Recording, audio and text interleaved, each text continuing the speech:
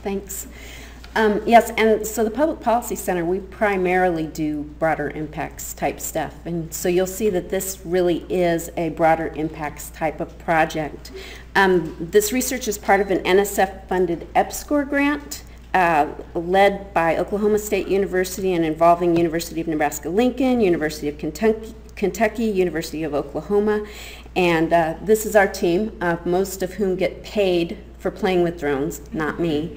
But anyway, what our researchers on this project are getting paid to do is to play with drones in bad weather.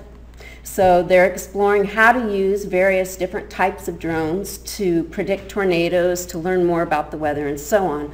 While they're playing with their toys, myself and Janelle, who I think left, she's also from the Public Policy Center, are trying to figure out what people think about these things. We're interested in understanding what the public thinks and feels during the development of new technologies, because we think it could result in more responsible innovation. So what we're talking about here is two-way communication or three-way communication or cyclical communication, where, as Chuck mentioned this morning, people are responding to what the public thinks. If you ask me, one of the best ways to get people engaged is to actually listen to them, not to talk to them. So that's what we're trying to do in a big way. And the idea of responsible innovation is that if you invite people to give their ideas, you're going to stand a much better chance of integrating your science, your technology, your new discoveries into society, because all I need to do is probably mention genetically modified foods to let you know that how the public responds has a big impact on how well or how much the public absorbs the technology. So we have conducted 3 studies to date. I put all these numbers here so that you'd believe that we did them, but the simple thing is, in studies 1 and 2, we involved about 800 people in 2 waves of MTurk surveys separated by a year. They varied communication factors, including the term we used for the technology, the framing of the purpose of the technology, certain drone factors, well, just one, autonomy, and then use factors. Study 3 involved fewer people, but we took about 35 of those people from that survey out and did focus groups with them to really dive in much more deeply into what was kind of driving their support for or resistance to this technology, especially looking at the various purposes of the technology. So here are some of our major findings.